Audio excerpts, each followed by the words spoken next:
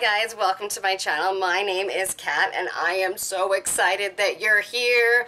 Look at these tropical eyes. I am so excited to show you guys how to do this.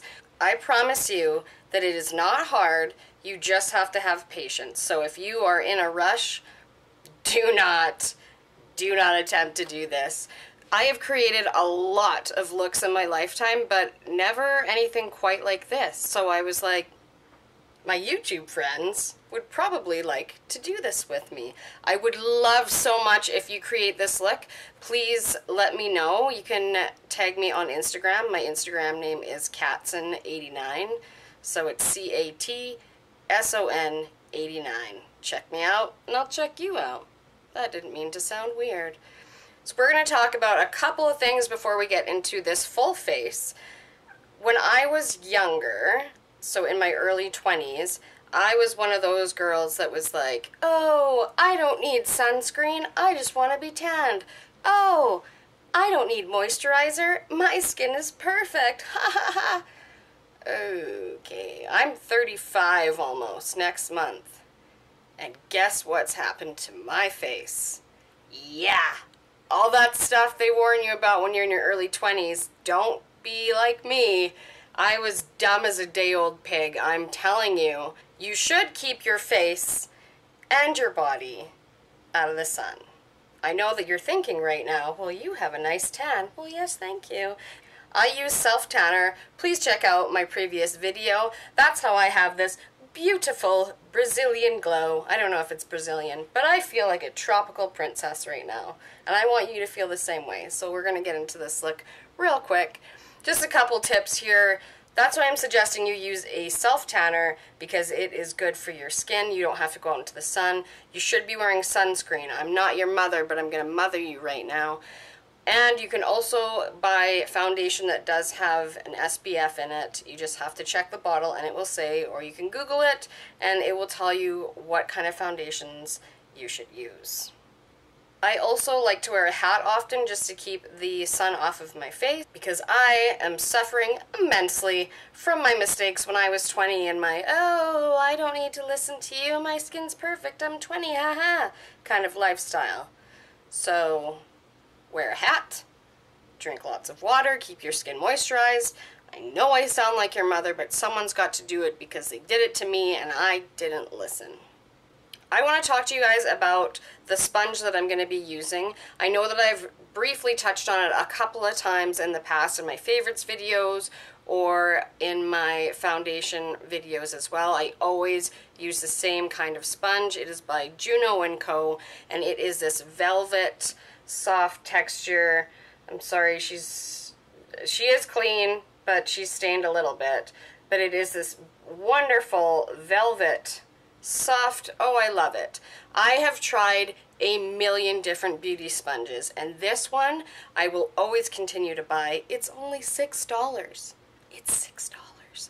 The Beauty Blender at Sephora is, I think, $22. This girl is not paying $22 for a sponge. Thank you very much. This one I will continue to buy to the dawn of time. This is now my second time purchasing this. I will keep buying them. I think I went a good 6 months with the other one before I had to replace it. It wasn't absolutely falling apart, but I used it every day for 6 months. So I'm going to tell you a little bit about it and then we can get on with the video. So let me tell you. It says, if you're looking for a more natural, airbrushed foundation finish, the Juno Microfiber Sponge is your go-to. I'm serious, it is. It says that on here, but it's my go-to.